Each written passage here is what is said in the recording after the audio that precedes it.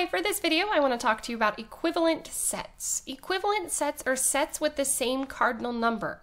The elements inside of the set do not have to be the same. If all of the elements inside of the set are the same, that means that they are equal sets, and equal sets are different than equivalent sets.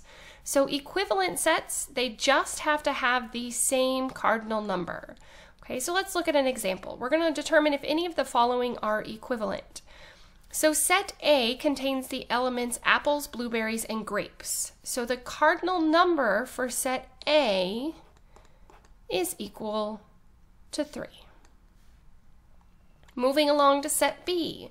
Set B contains the numbers 1, 5, 9, and 13. So the cardinal number of set B is equal to 4. Since 3 does not equal 4, A and B are not equivalent sets. Okay, and then the last one, C. Set C contains the letters A, B, and C. So the cardinal number of set C is equal to 3. So we can see that set A and set C have equal cardinal numbers. So we can say that set A and C are equivalent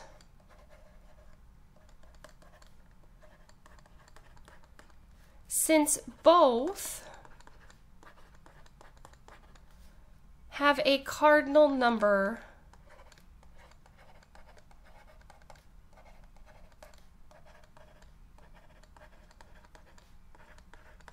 of 3.